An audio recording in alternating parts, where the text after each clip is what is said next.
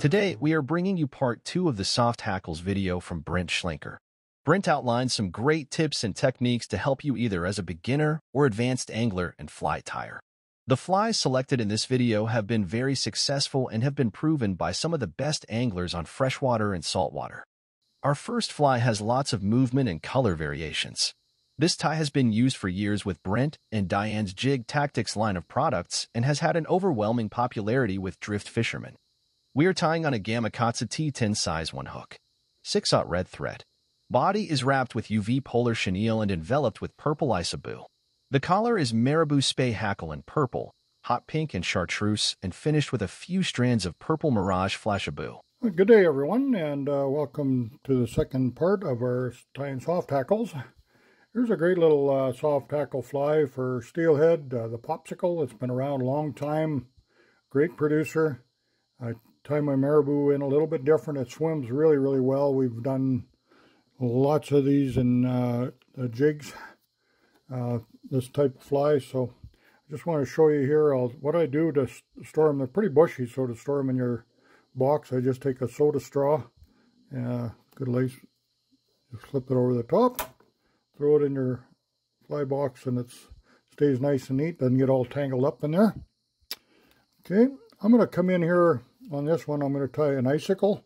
It's a little variation of that popsicle fly, and get started here. I'm going to go just use a size 1. We'll go a little larger on this one. Coming about halfway up the shank. I'm going to grab some of this purple isoboo. You can use crystal flash, whatever you wish, but a lot of times I prefer the really breathable, soft materials always. I'll tie that on each side. I don't want to blunt. Let that trail out the back. That'll swing in the current. You can always shorten that up if you want. Okay, then I'll just come in here. This is some UV polar chenille and UV pearl. Wrap that up for my body.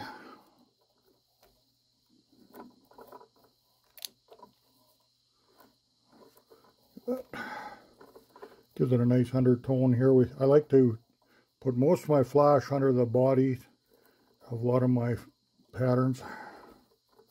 I'll just swoop that back as I go, and I'm going to leave some room here for my marabou. And you'll see that underneath really nice. And that UV is really good. Okay, now we'll come in with spay marabou. This is actually selected spay popsicle marabou. Comes in different companies sell it. It's all selected. Got a nice thin stem on it, as you can see. And what I want to do here, the trick of tying this marabou in is getting that stem tied in where it's thick as possible, but it'll still bend around the shank. Okay, so I want to come in at an angle at a straight 40 or 90 degree off the shank. Tie it straight down. Okay, and then I'm just grab my feather here and preen it back as we go. Get my thread out of the way, and just keep going back, taking it back as we go. You can put a hackle plier on here if you wish. Sometimes I use it. Probably the next ones are going to get a little shorter, so I'll use a hackle plier on there. Yeah, here's one.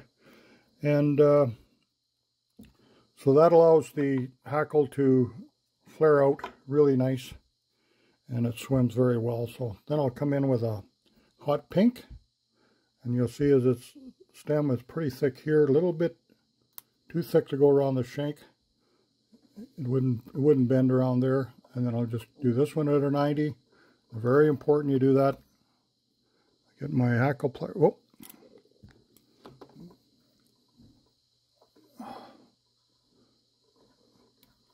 We tied, not we, when I say we, Diane and her some of our tires, they did a series of jigs called Jig Tactics that we were selling lots, and this icicle fly was a very productive fly, and it was tied on a jig head. But boy, I'll tell you, it was really gained a reputation. BC, Washington, Oregon, and it went into Alaska. We had to actually sell it. We couldn't tie enough, so I ended up selling it to a manufacturer. But nice little bug right there. It's coming along really good, and I could tie that right off if I want to go there. And if you want to just give it a little dress, here's a nice little short little spay. It's got some kind of poor ones on the bottom here, but you'll see the stem here is pretty thick. I want to cut right up in here, get rid of that junk down there anyway.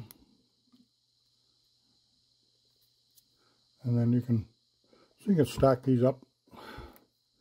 And if you want, that kind of gets you in your way, you know, just put one of those soda straws on there first. I guess you could do that. I never do it, but. And then the little chartreuse one on the front, just give it a little bit of a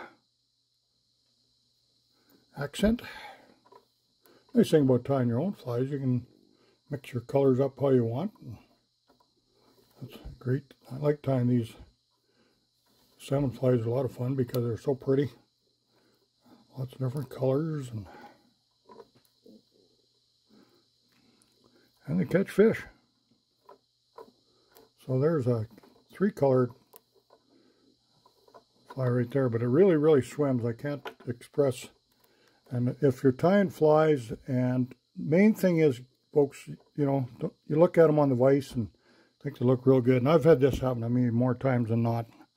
Is I think I really got a nice fly and it's going to work really well, and then I'll swim it in the water and have a look at it. And I used to live right on the river there in the Columbia, right at the headwaters, and it was a really good place to test drive a lot of flies. And boy, there's some, once you look at them in the water, they just don't swim right, or something doesn't work. But so the action and the breathability is really key. And if you want, you can just add a little flashaboo on the front, or on the sides, I should say. It's a nice soft flash. We'll just come in on this side. I'll come in on that side, and then I'm just going to tie it off. We'll finish that. Happiness is finding all your stuff. I just cleaned my desk and I threw it all in one pile, so that wasn't really cleaning it. Oh, get rid of this flashaboo, it's in my way. I couldn't see it. Make sure all your materials are preened back.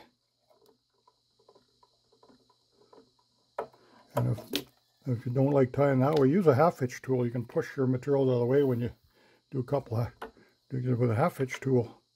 Then I'll just trim off some of this long fibers. I let it come out the back a little bit. But there it is. It's my icicle, and put some UV on the head of that, make it look real pretty, and make it more durable. But it really, really breathes in the water well, and fish are all over this one. So thanks again for watching. We'll get on to the next one.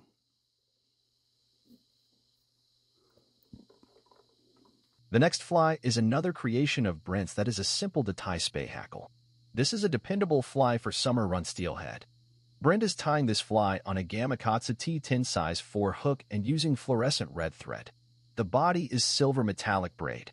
The hackle is Angora goat spun in a wire brush. The wing is white calf tail and the throat is natural guinea hackle. Well, good day, folks. Here we are with our second fly on the bench for soft hackles. It's really not going to have much hackle involvement here, but I'm going to show you another. I just got to get this on center. Get this little different technique for you here. I think I've shown it one time, but I just want to bring it to you again. I got a size 4 Gamakatsu T10 hook in the vise. We've got some Gudbrand pearl body going on top here. stay a long ways back from the eye on this fly for now. Okay, get that done. Then we'll get some small silver wire. Fairly long piece. I needed to go over the end of my dubbing table. I just want to tie that in, catch that in, and then I'll just fold it back over itself so it doesn't pull out. Throw a half hitch in there. Then we'll just get our dubbing table laid out. Now for our spay hackle, I'm going to be using some Angora goat. This is in dun. Really nice gray color. Get these fibers sticking out. Work on that a little bit. Just pull, maybe get a little more out of the bag, and then you can just pull these fibers out nice and long. That's one thing about the African goat. It's got nice long fibers, nice and thin little flies. Then I'll bring in some of this UV2 Silex and this sand color. We'll just do the same. We'll get a few fibers right on the front there just to give her a little, make her a little more exciting. You can change, you can go 3 colors in the body, do whatever you like. That's the technique. Then I'll just come over the top like with my wire and then reverse wrap it. I'm staying back quite a ways from the eye on this for a reason. I'm going to wrap that wire back over itself. Now it's pretty tight on there. Now I'll just get my good heavy brush, nylon brush. Get these fibers off the side. So I do this with a lot of flies. I like that method. I'm going to pull these fibers back and then get my wire, comes over the top, makes it really durable. I'm back into the hackle here, and I'm just going to work this back as I wind it forward. Make sure I just tease it back. And I'm going to brush it one more time. A little unruly yet. We're not quite done. Now we get the pink showing up here at the front. Just give a little bit of an accent. And I'll tie that off. Make sure you tie this. Always take extra turns on these flies. Don't, and lean on your thread. Just go before it breaks. Just make sure you know what your pressure to put on whatever thread you're using. Don't be afraid to use pressure. I get all my fibers out. There shouldn't be anything trapped. I'll grab my brush again. Come in here. Preen these back.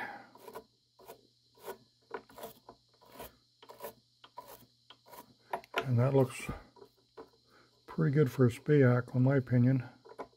Something here didn't quite lay totally right. Once you get it in the water, it'll really look good. But that's a nice little spay fly body right there, isn't it? I think you'll like that. And it's very durable, and sometimes these spay hackles are hard to get and hard to work with, but that one there just don't seem to look right. Okay. So then I'll just come in a little calf tail for the wing. I'll stack that. You can actually just grab it by the tips, pull the bottom out, and then you should have a pretty nice little clump right there. And I'll just clip that off, tie it up at an angle. This thread I've got a little slippery and I want. What I'm going to do, I'm just going to tie that thread off. I like straight 6/0 waxed thread. And I got some in bright orange right in front of me here, which is fine. Now we'll get that hair again. Lay it here at an angle. And that doesn't slip out of that thread at all. Okay, got that tied down. I'm going to put a little UV in there. It's going to run right in there. Might have been a wire. It looks like a rogue hair that got in there. Then I'll bring in some guinea fowl for the throat. Get a nice pinch off the side.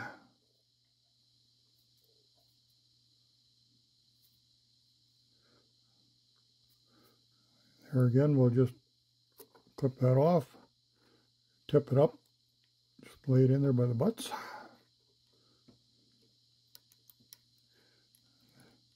I'm back from my eye quite a ways. Important you leave room to get a nice knot on there. I like using an improved turtle knot on there. Just get that fly tracking behind your leader. You can see a little bit of that pink. You'll probably see that pink show up a little more in the water, I would say, than even on dry on the vise. But it's pretty cool little fly, I think. And I'll just bring in some UV here just to finish securing that fly. I'll give it a good coat of bone dry, and I let that run right into the hair. Give it a good shot up there because that hair can pull out on you. We want to make sure everything stays together. So there it is. White's a good color, one of my favorites. I've caught a lot of steelhead on white flies. I'll be doing another video here of one that really produced well with some other material. You'll see it in this video. See, some of these fibers are a little bit caught up. You just play with it again, just get everything back where you're happy with it. There we go. That's better.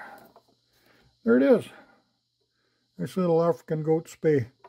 The squirrel enticer fly is a steady producer and can be tied in a wide array of color combinations. Brent has had amazing results with any of the enticer series of flies. The simplicity of this fly should not be overlooked. The fly is tied on a Gamakatsu T10 size 8 hook and wrapped with light olive thread. The tail and collar are guard hairs from a dark olive squirrel hide. The body is wrapped yellow jelly rope and the thorax is semi-seal. Just a quick note, Brent likes using the Daichi 1530 on this fly. Well, folks, here we have another unusual wet fly for you. I'm going to tie it on a size 8 Gamakatsu T10. I have them in front of me here. You can tie them up on a traditional trout hook as well. I'm going to be using this nice light olive thread across the shank of our body so nothing slips around. The tail, I'm just going to take some of this pine squirrel here and dye it olive.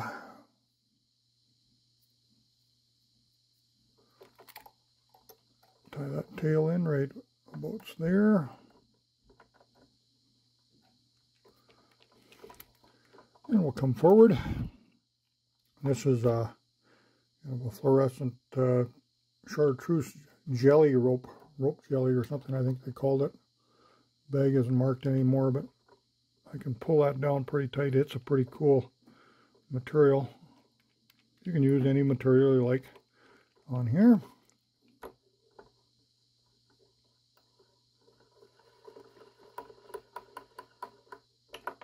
Nice and bright. There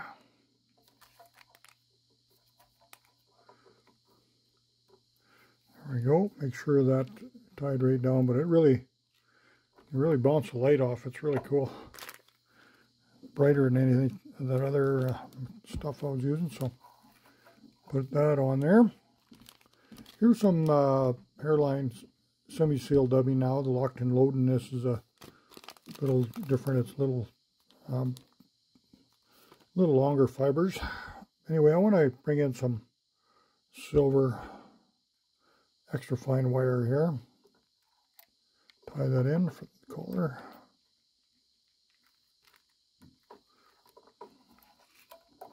Make sure you check that wire I'm going to pull out. Then I'll bring in my dubbing table. I'll just put that in sideways. Get my. Now I want to put this in as an under collar, that semi-seal I just showed you. A little bit of that underneath. Then the collar, I'm going to make it with the squirrel again. That's good long. This is the larger squirrel in the other. Okay, so it's got nice long hair. Get that under fur out, and then just lay it on top with the butts just over the thread. and always put a little extra on. Then it's got those hairs picked out really nice and thin there. Nice guard hairs. And I should get some dubbing wax in the loop here, because when you're working with those hairs, they get a little bit slippery. The dubbing wax will hold everything into place. Put a little on your wire. Put the thread over top. Reverse, turn this in reverse. Take it slow to start with, and then that nice collar coming up there. It's going to look really good. And where is my toothbrush? You don't need too heavy a brush on this one. So then we'll come in here to our thorax. And that'll be our dubbing. That's on there nice. Going to lay back over that body really good. And then we just work these fibers, pull them back as we go. Nice soft hackle created with the squirrel hair. Cut that off the side. Come in the front here, clean that head up a little bit. Get a nice little head going there. And find my whip finish. There, I put it over on this side. A little dab of head cement on that head so it doesn't come off. It'll come apart. That's a bright little fly right there, nicely tied for you. Good collar when you do it in those brushes like I'm showing you there. That kind of a offshoot of my Enticer series really is what that is. All done with squirrel. So there it is. The collar's coming out right to the point of the barb or the hook, and there you go. That'll definitely turn some heads for you. So give that one on the vise, give that a try. Tried in many different colors. Get some of this nice squirrel here. It's got the long hair on it for that. You see it's some really, there's other squirrel hair that is very, very short you can use on small nymphs, but that's a really nice color and big one. So olive is a very popular color, and of course chartreuse, so you see that anywhere. That's a very visible color for any trout. So, and steelhead, I'd throw that for steelhead for sure. Okay, thanks a lot. We'll hope that'll help you a little bit. Get some fish in the net for you. Let's go on to the next one. The Carry Special has been around for many years and a favorite of many lake anglers. Brent has made a few modifications on this pattern that may worth trying on your next trip. The fly is tied on a Daiichi 1530 size 6 hook and using light olive 6/0 thread. The tail and collar is dark olive pheasant rump hackle.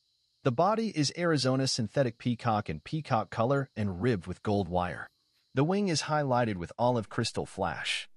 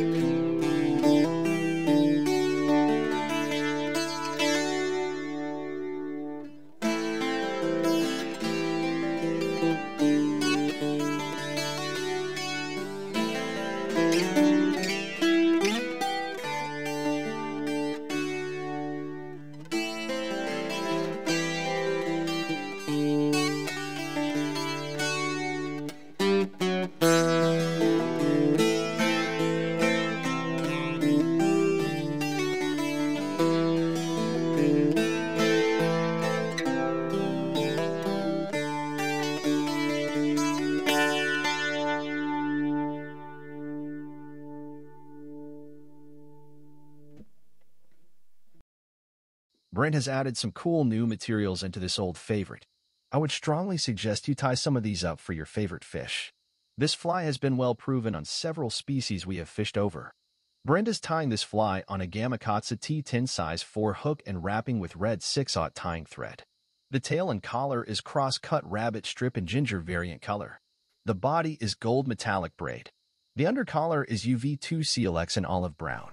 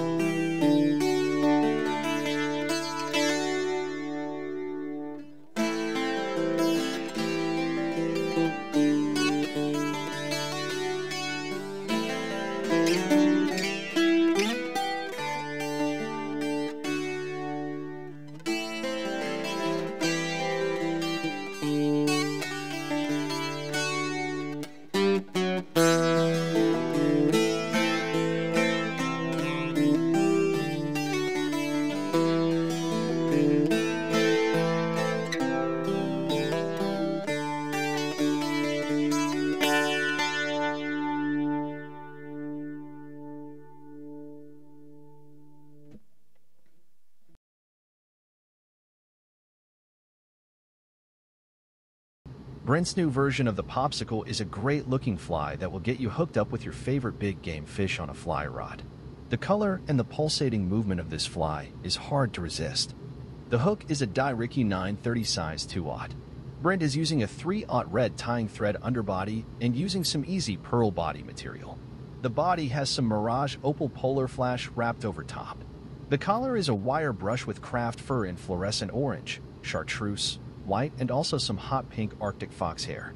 Let's go to the bench with Brent. Well, good day. Here's our final fly of this series here for the soft hackles. Today we're going to tie up a big predator fly here. Got a size 2/0 Dai-Riki saltwater hook in here. 3/0 red thread. Address the shank. Come in here with some easy body natural pearl for the body. I'm just going to measure that out about where I want it. Get my tie-in point right above, right there. This is really good mylar too. This really doesn't break apart on you. Very strong. Come in around the back. Tie it down. Now I need my long reach whip finish. Then I'll put some UV on that. Make that a little stronger. I won't bore you with that. Then we'll come to the front. I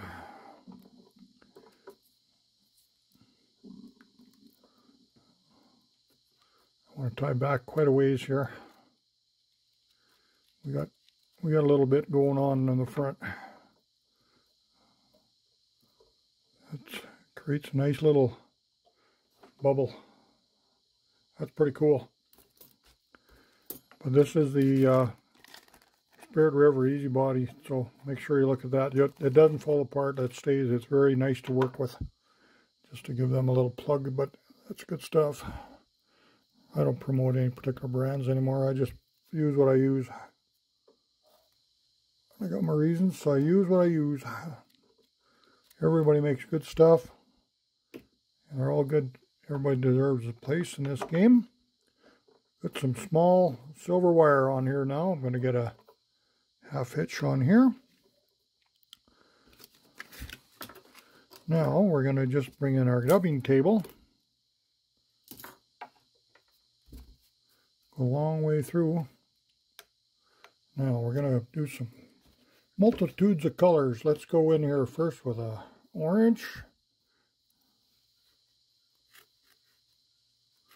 It's kind of a nice light colored orange. Make sure we get the fibers out of the bottom. You can mix these colors up however you like. Then I'll come in here with some chartreuse. Craft fur, take a couple little clumps of that. I'm just giving you an idea here. You'll see what's going on. You can do this however you like. Many different colors and options for sure. I got to get this up closer because I'm going to start right there. There's nothing. We're going to start right into work business. I'm not going to wait. Okay, and I'm going to bring in some white craft fur, extra select. Long craft fur. If you're tying shorter ones, you can just use a regular craft fur. The select is really long. It's really nice. I mean, for this kind of fly right here, I'm doing it's what you want. Going to turn some heads with some predators, this guy. A little something sticking on my fingers there, kind of interfering with my business. Now, just on the front collar, I'm just for a little accent, I'm going to add, this is a Arctic fox tail. And just grab a little bit of that hot pink. Grab some of the nice long fibers back in here. I just wanted to throw this in the mix for you just because you need, I haven't showed it to you yet, and it's a really, really nice material. So this is going to be almost like the electric chicken color, if you really want to know. A great coloration, except it doesn't have the orange. I'm just putting that in there just for giggles. Now we'll bring in some dubbing wax. Going to have to wax this wire all the way up. You don't want to lose your materials now while we work this hard to get them on there. Bring the wax over the waxed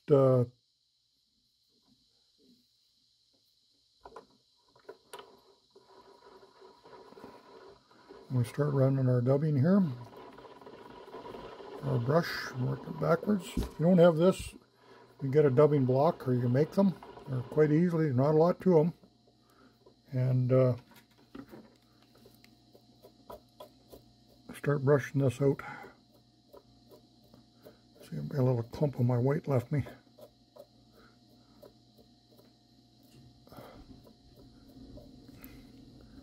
Okay, I'm just going to tighten that up a little bit more. Come in right at the rear. And I'm just going to pull this in. And another thing you can do right here, which I'm going to do on this fly for you, is this. I just got to tell you, this Mirage Opal Polar Flash is my favorite Flashaboo, bar none. And I should have tied that on before I got into the other material, but I'll sneak that on right now for you. I forgot about it. That is really a very, very nice material. I'll just get that in there right now. So that orange, I might not see as much as I wanted. I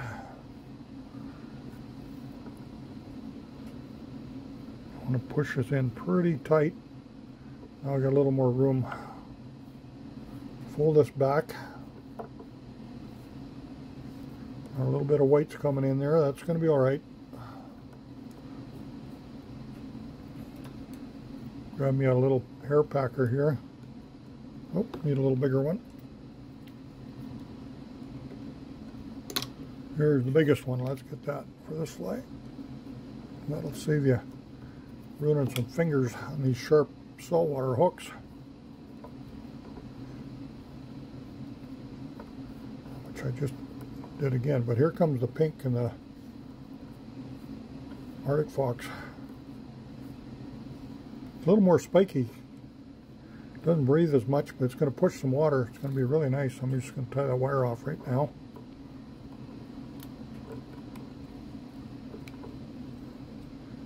Get a bit of a head going in here. We can put some head cement, or I'll put some UV on there. That really holds the best. Get my whip finish. Get our UV. Where's my little needle? I want to pry everything out. See how that flash underneath just pops? Really looks good. I'm going to spend a little time getting these worked out. I've folded them pretty good, but if I can get a few more out, standing out, that's good. But you can see the possibilities of this one, eh? Different colors and size and so forth. But boy, it's any predator at all will eat that, guaranteed. Put some UV on here. All the way around. Just use my bone dry like that. Really nice finish. Get my torch. There it is. Hit that. Beautiful color. And that white chartreuse and hot pink, the electric chicken color is what that is. And boy, it's deadly. I've used that just about anywhere. I've seen that really, the first time I've seen it was on lures. You see a lot of lures with that, and especially in the salt water. But there's a fly that wouldn't be that hard to throw with a 8-weight or 10-weight. Well, a 10-weight would be really easy to throw, but an 8-weight rod would have no issues at all. And really, really nice, pushes a lot of water too.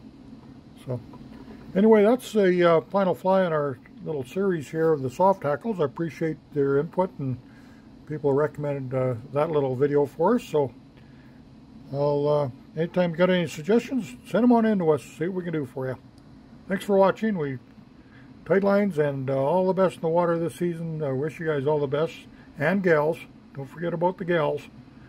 Have a great day. Thanks again to Brent for sharing these great flies with us today. We appreciate any suggestions or feedback. Thanks for joining us today, and make sure to visit us online or on our YouTube channel.